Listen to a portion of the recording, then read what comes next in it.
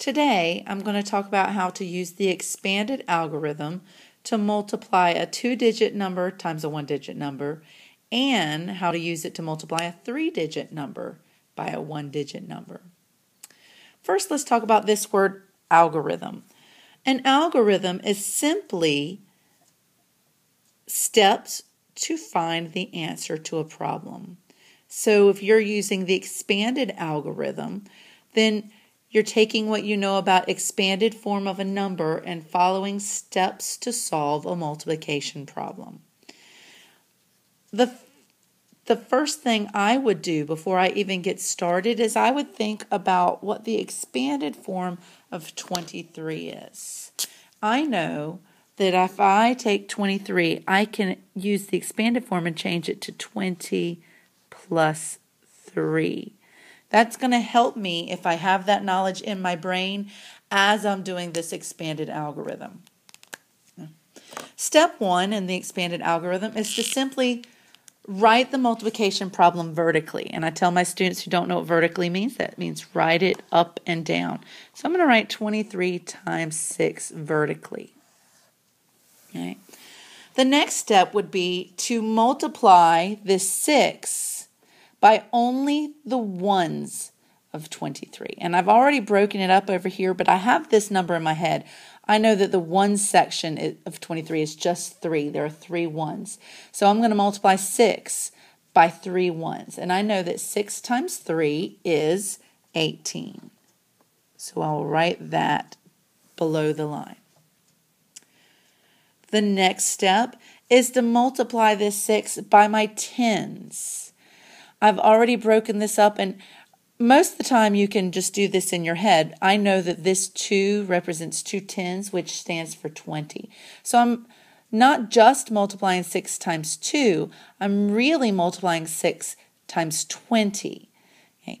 I can use the basic fact for 6 times 2 to help me. I know that 6 times 2 equals 12. So if I'm multiplying 6 by 20, then that answer is going to be 120. I place that right below the 18. I make sure that my numbers are lined up in the proper places. That's very important for the next step. I made sure the 8 is in the ones place and the 0 is in the ones place. This is in the ones place, in the tens place. This is in the tens place. I only have 1 digit in the hundreds place.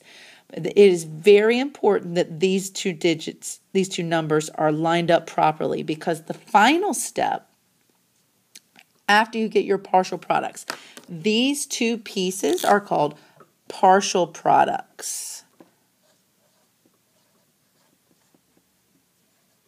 Partial products. We all know that the product is the answer to a multiplication problem.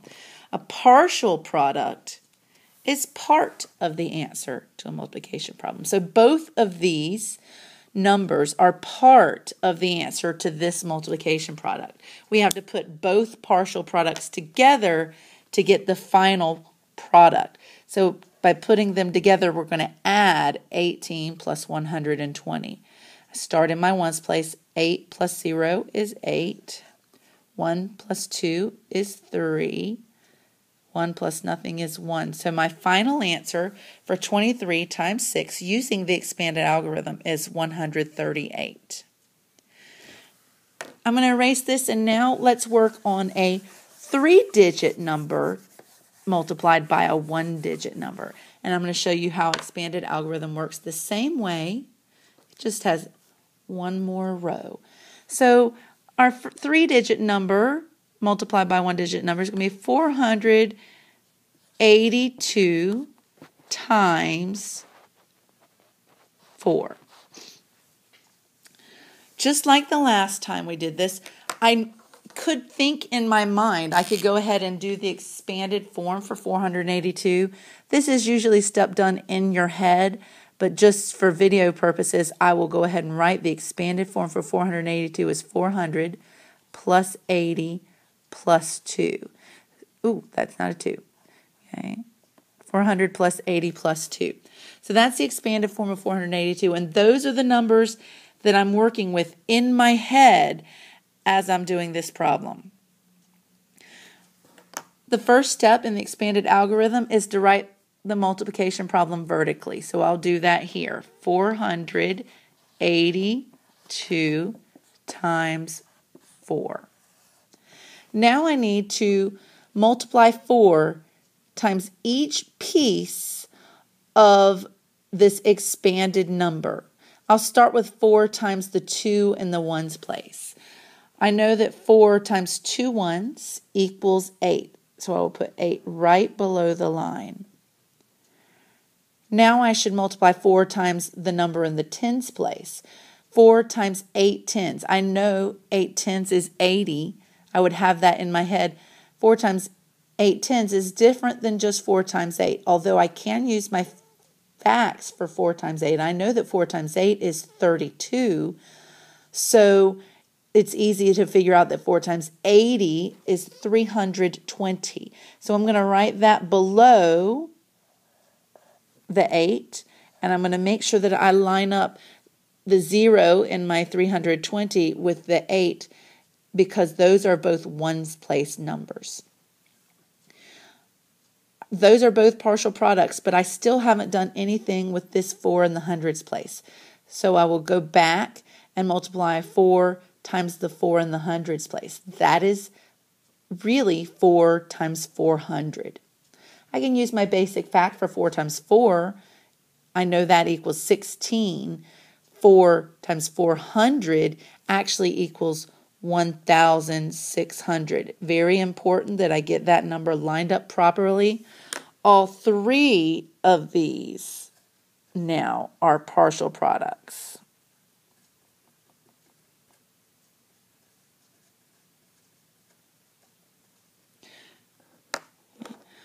Finally, I'm going to add all 3 of the partial products together, and if you do not have these numbers lined up in their proper place values, then you're going to get an incorrect answer. 8 plus 0 equals 8.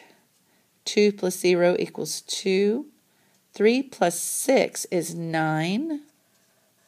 1 plus nothing is 1. So my final answer for 482 times 4 is 1,928. That's how you use the expanded algorithm to figure out a 2-digit or a 3-digit number times a 1-digit number.